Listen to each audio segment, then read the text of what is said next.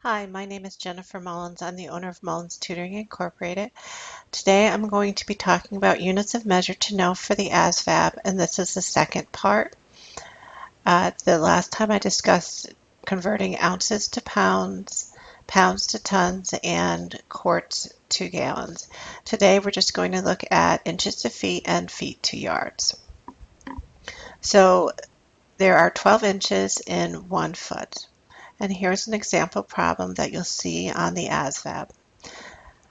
So I have 3 feet and 2 inches, and I'm subtracting 2 feet and 6 inches from this. So what I'm going to do first is I'm going to just convert all my units to inches. So I'd have 3 times the 12 inches, so this will be my 3 feet, plus the 2 inches from the second part. And for order of operations, we always do multiplication first. So we do 3 times 12 is 36, plus the 2 is 38 inches. I'm going to do the same thing for the bottom part. So I have 2 times 12 plus 6 inches. So 2 times 12 is 24, plus the 6 is 30. And now that I have everything in inches, I can subtract. So 38 minus 30 is 8 inches. Now you can also do it straight from this problem here of borrowing from the feet and adding it. The one thing I will caution you is when you're borrowing a foot from here, you're borrowing 12 inches and not 10 because we're used to working in the 10 system. But when you have units, you have to use that unit. So what I'm going to do is I'm going to add 12 to my 2 so that I end up subtracting 14 from 6. And 14 minus 6 is 8 inches. If you had you'd borrowed from the 3 feet and added 10 to the 2, you'd get 12 inches. And what will end up happening, excuse me, is on that test, one of your choices would actually be 6 inches. So that's why you really need to be careful as far as borrowing the proper units. So let's go ahead and look at the second example. So what I have is 1 yard is equal to 3 feet. And by knowing this conversion, I can solve a problem.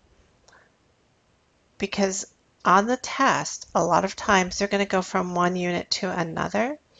So in this question is, what is the area of a room that is 21 feet by 15 feet? However, when you go to you look at your multiple choice, and I always recommend looking at the multiple choice before you do answer the question. In this one, you would have square yards. So now that I'm looking at square yards, I'm saying, okay, wait a second. They're telling me feet, but I want to convert it to yards. So the first thing I want to do is go over here. My recommendation is convert this to yards before you do your multiplication, because remember, area is length times width. Okay, so I have 21, and since I know 3 feet equals 1 yard, I'm going to divide both numbers by 3. So 21 divided by 3 is 7 yards, and 15 divided by 3 is 5 yards.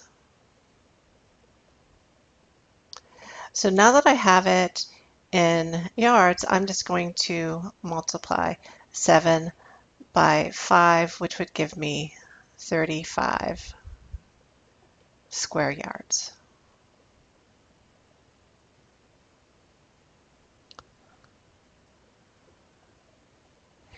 Now, the other way you could solve it is to multiply 21 by 15 feet.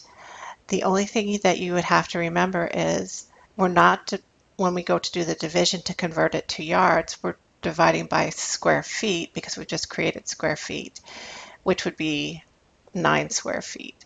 So my suggestion is to always convert before and then do the multiplication. I hope this video was helpful.